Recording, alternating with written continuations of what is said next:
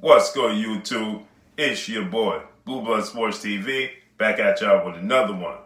So, UFC's promoter and founder and CEO, Dana White, blasts Dazn, Oscar De La Hoya, Canelo Alvarez versus Sergey Kovalev fight, as they will be competing.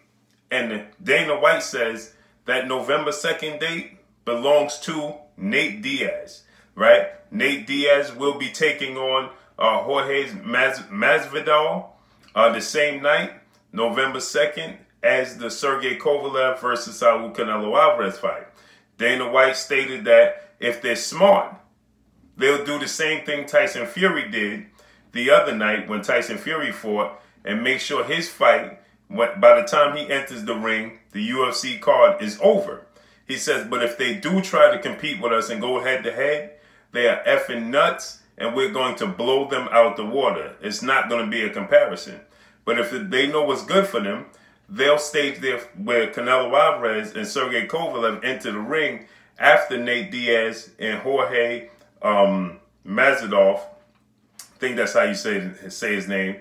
After Masvidal, they enter the ring. After their fight is over, you have Sergey Kovalev and Canelo Alvarez fight after that. Then people will tune in. But if you try to go head to head with us, we're going to blow y'all out the water, right? Dana White stated that, the Jorge Masvidal and Nate Diaz fight will be taking place November 2nd at Madison Square Garden. Here's what Dana White had to say. So the night we started talking about the date, and that we were going to take this date. And then a week later, I hear that they want to use that date. I think they're crazy to go the same night as us on and this be on Dazn. But it is what it is. But if they time it right,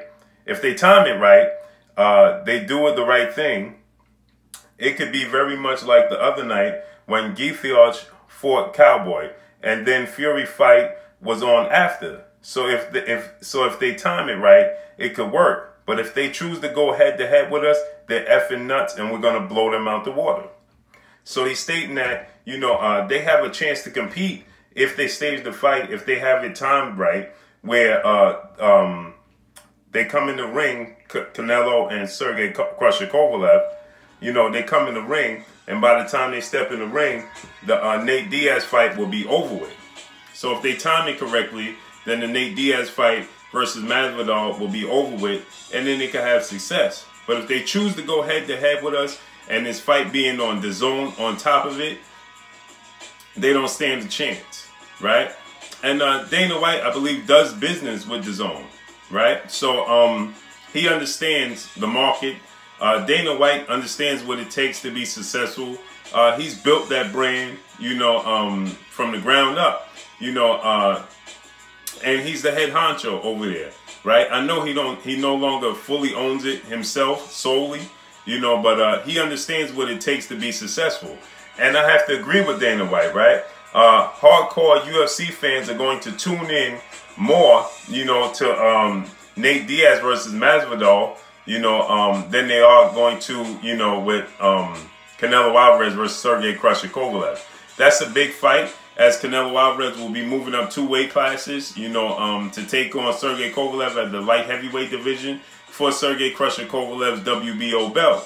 But, the fight is on Dazn. It's on the streaming app. And with that said, not too many people gonna know about it. Not too many people gonna tune in. It just is what it is. To try to compete with such a big fight in the UFC at the same time is, makes no sense. Like Dana White stated, it's definitely a big fight. Dana White is a big fan of the sport of boxing. Dana White actually wants to get in the sport of boxing and be a promoter. So Dana White understands what it takes to promote fights. He understands what it takes to be successful. So Dana White, is a very, very smart man. And his comments, are very, very enlightening.